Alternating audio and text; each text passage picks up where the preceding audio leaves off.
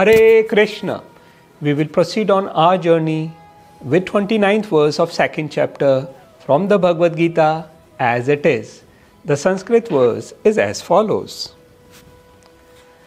Ascharyavat pashyati kasyit enam Ascharyavat vadati tatheva chanyaha Ascharyavat chenam anya shrunoti Shrutvapi enam vedana cheva kaschit. English translation is as follows.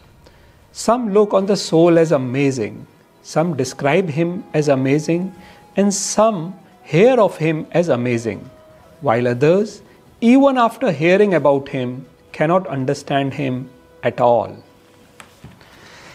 Spirituality remains a mystery because the spiritual realm is challenging for most people to understand.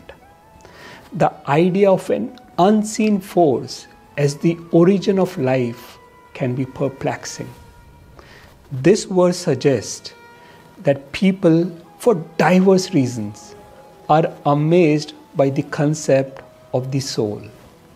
We recognize that much of what we were seeking at the level of the body, like love, satisfaction, peace, happiness, was always our own at the level of soul. We want to attract the love of others, but we often become frustrated due to rejection and neglect by some and the demise of others. Yet, all along as souls, we had always attracted the love of the most loving and lovable person, Krishna.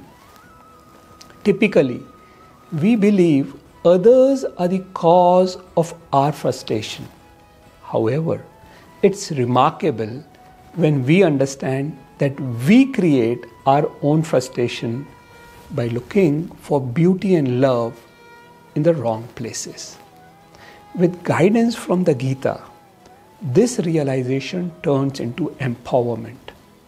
We awaken our untapped strength to shift our focus from material things to spiritual matters, seeking joy in our spiritual connection with Krishna and others. Open a new wonderful chapter in our lives.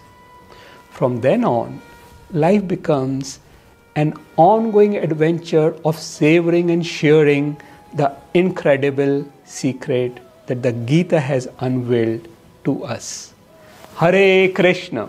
Thank you very much. We'll discuss 30th verse of 2nd chapter in the next episode.